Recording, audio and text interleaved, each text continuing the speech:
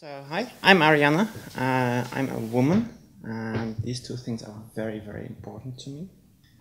When I was born, I was assigned male, so people thought I was a boy, and I thought it for a very long time too. And I am transitioning, so I'm a trans woman. And like a lot of trans people, I have two names. I have my old name that I had as a boy that my parents gave me, and I have my real name, which I chose myself, which is Ariane. And a lot of us transgender people refer to the old name as a dead name, because that personality is dead to us, or like I like to say, it was never alive. Unfortunately, my government does not allow me to change my name, at least not yet. So my passport has my dead name in it, and my bills contain my dead name. My credit card contains my dead name, which was great fun when I was in the US recently, and all the waiters gave back the card and said like, "Thank you, dead name." So don't use credit cards in the US if you're trans. My job contract contains my dead name because legal reasons.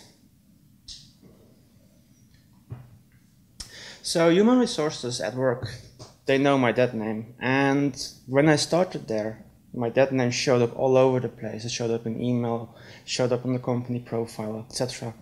And that was because I was the first person at work to have a problem with this. I was the first trans person that was in this state where the legal name is my dead name and my real name is a different one. So HR works to basically implement a couple of hacks in the software tradition to basically make everything work all right.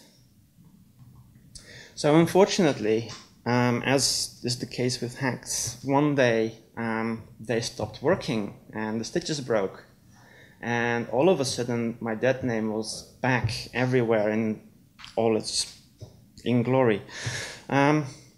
So it showed up in the company email directory, and if I sent an email, it would also show up my dead name over there. And my work uses Gmail, so I'm going to talk a lot about Gmail specifically, which is not to bash Gmail. If my work used Outlook, it would be the same for Outlook, but it was Gmail. So Gmail is a very convenient mail tool, and it tries to do a lot of things for you. And all that convenience all of a sudden turned against me, and I had no way of dealing with that other than just taking it. Because people are really, really nice. When people send you an email, they don't say, "Do this," with a big period.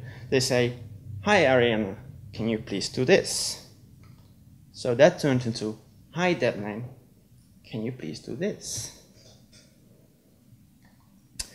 And if you misgender me or my dead name, use my dead name, you're basically saying like that I'm not a woman and that what I experience is not real, and it's invalidating and it hurts. So I couldn't email people either, because people are nice. So when they would receive an email from me, they would check who's the email from, and they would be like, "Oh, that's an email from that name. Hi that name, I received your email, blah blah blah blah blah." So I had a lot of anxiety over anything email. I would put off responding email as much as I could. I was like, can I get away with waiting 2 days? Can I get away with 3 days? I emailed people as little as possible, because every person I would email with, I would basically be introducing myself under my dead name, and I didn't want that. And sometimes I was fortunate enough that a question could be answered by one of my teammates, but not all of them. So I couldn't put off answering forever, And this leads to all kinds of things like, oh no, they think I'm a man. I'm not a man, and I don't want to introduce myself to anyone like that. Because thinking that I'm a man or such, it's like saying to me that I'm just confused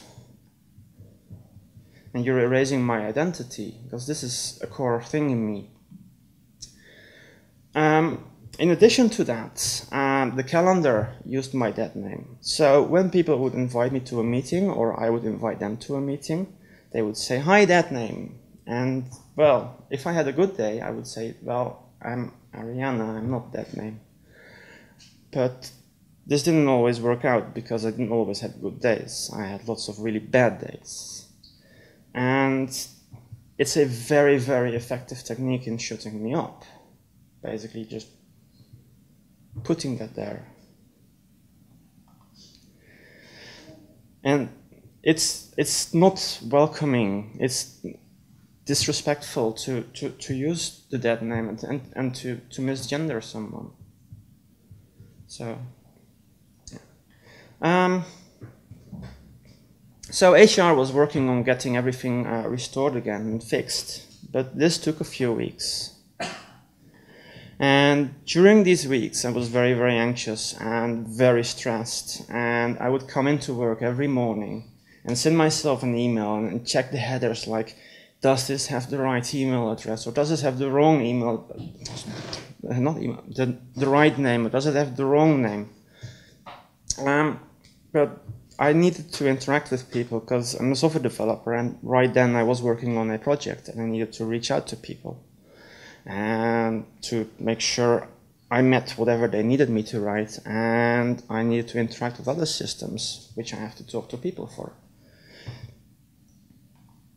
So eventually things got fixed, and this is when I discovered a really, really nice feature of Gmail.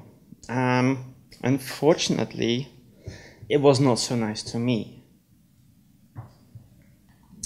Gmail has an address book, and it's made to be really, really easy to use. When you email someone, it adds them to your address book. When you receive an email from someone, it adds them to your address book, even if they're already in the company directory, so the mailer already knows about this person. So everybody I had interacted with during this period had my dead name in their address book. And the address book takes precedence over whatever other systems there are. So the company directory may have my real name, but your address book contains my dead name. Therefore, Gmail will say, "Ah, this is dead name." And friendly people, you're saying, like, this is the name of the person.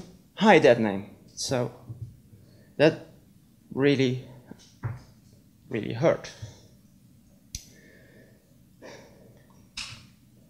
So this was about a year ago, and the most recent email that I received that had my dead name in it was 2 months ago. And the first thing that happened to me when I received that email is that I basically froze. I saw the wrong name, sorry, "Hi, dead name." And it was a question, and I had to answer it, and I didn't want to, and I didn't want to interact with that message, and I didn't want to interact with that person because it's the wrong name, and it's not their fault, but it doesn't work for me. So I basically passed it off to my manager and said, like, you deal with this, after removing the "Hi, dead name" part, because that's none of my manager's business. And dead naming is very, very stressful. It reminds us of a period where more than 40% of us try to commit suicide.